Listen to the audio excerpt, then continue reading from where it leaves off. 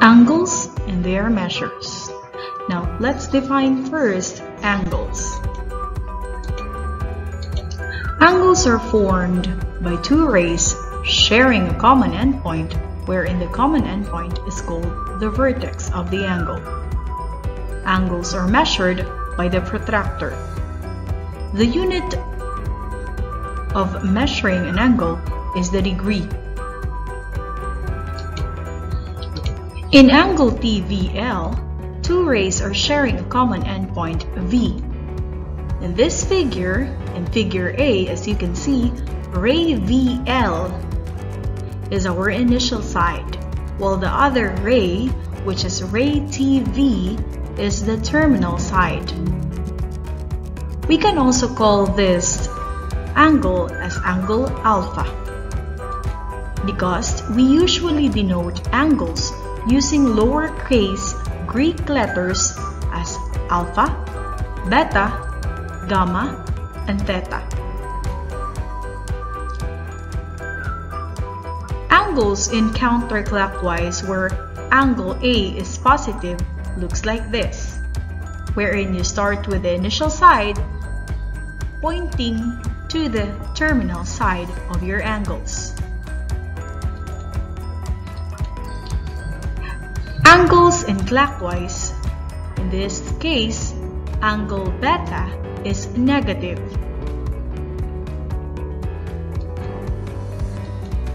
And lastly, in this angle, gamma, our angle is positive since it turns counterclockwise.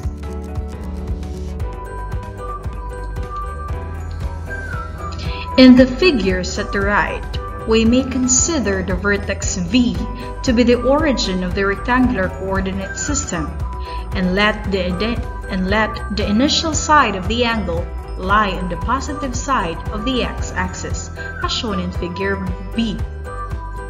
An angle in this position is said to be in the standard position.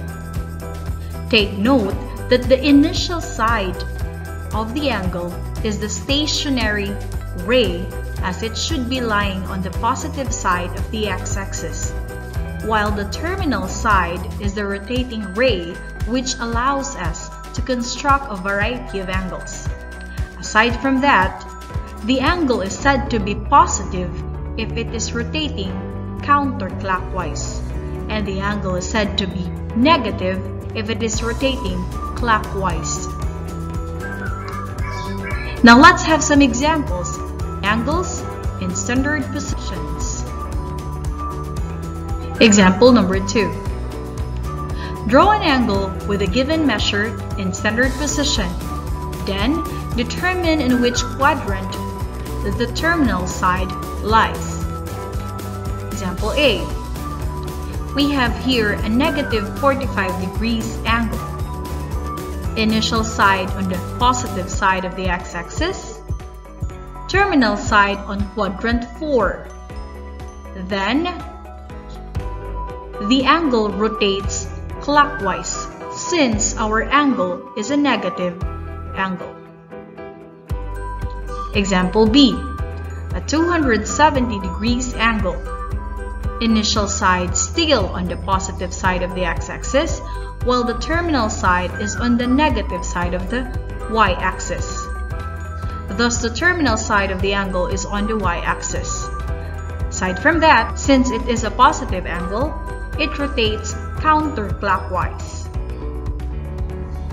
Next is a 405 degrees angle. The terminal side is on the quadrant 1, while the initial side still lies on the positive side of the x-axis, while it is rotating counterclockwise since it is a positive angle. Next is the quadrantal angles. Quadrantal angles are angles in standard position and its terminal side lies on the x-axis or y-axis. Quadrantal angles includes a 0 degrees angle, a positive or negative 90 degrees, a positive or negative 180 degrees, a positive or negative 270 degrees, a positive or negative 360 degrees, and etc. Next is the coterminal angles. Coterminal angles are angles in standard position with the initial side on the positive side on the x-axis that have a common terminal side with a given angle. Now let's have some example. Find the smallest positive coterminal angle of the given angles. Letter A, a negative 45 degrees angle in the standard position, that would be the given.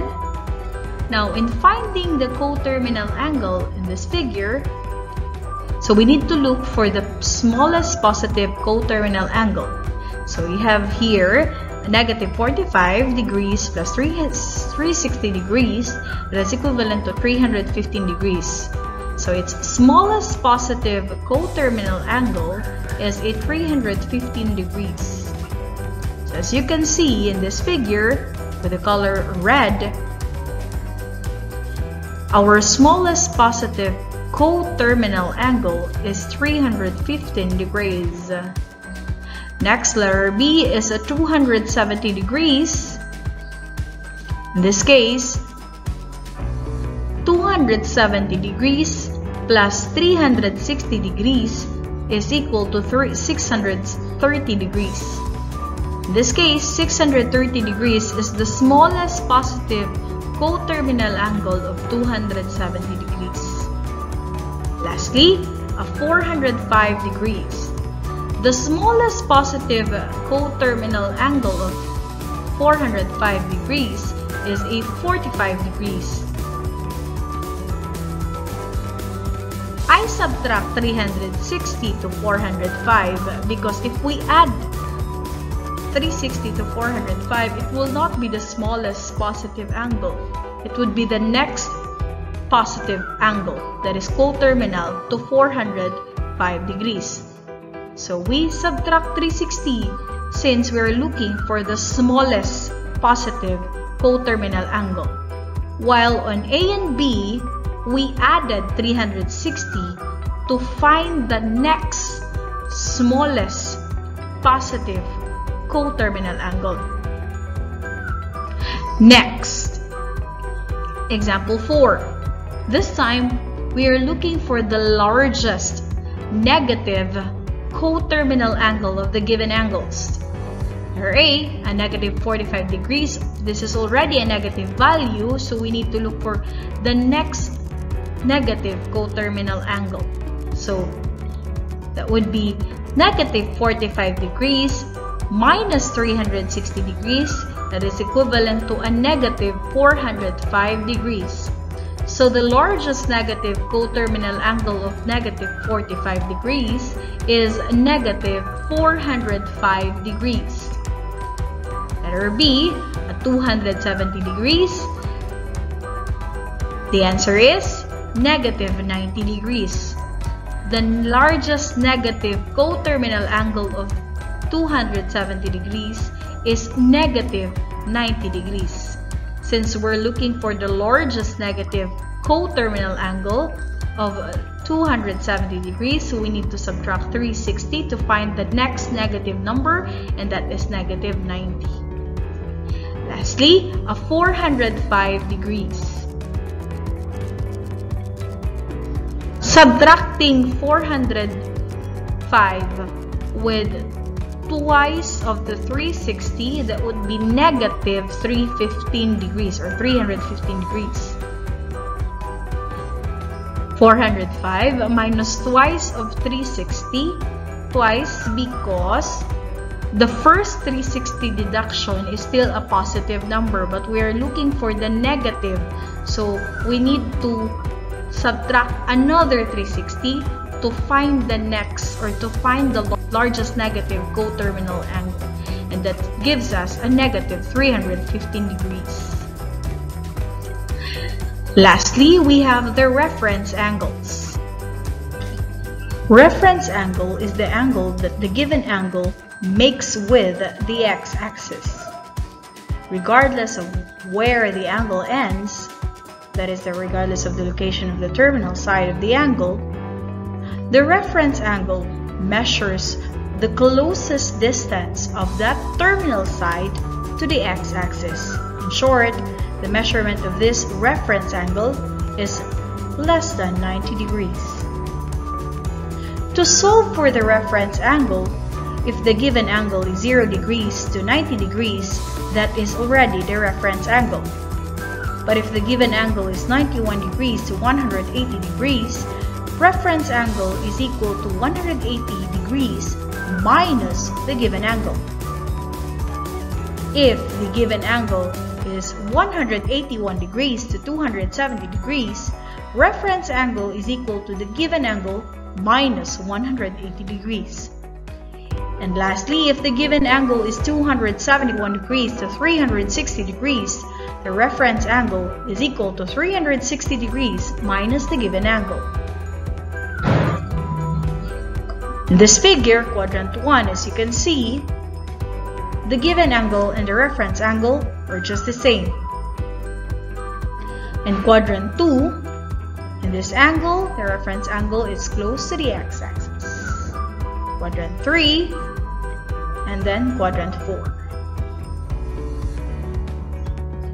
Example number 5. Determine the reference angle of the following angles. Letter A, 120 degrees. Reference angle equals 180 degrees minus the given angle. Since our given angle is 120 degrees, subtracting 120 degrees to 180 degrees, our reference angle is 60 degrees.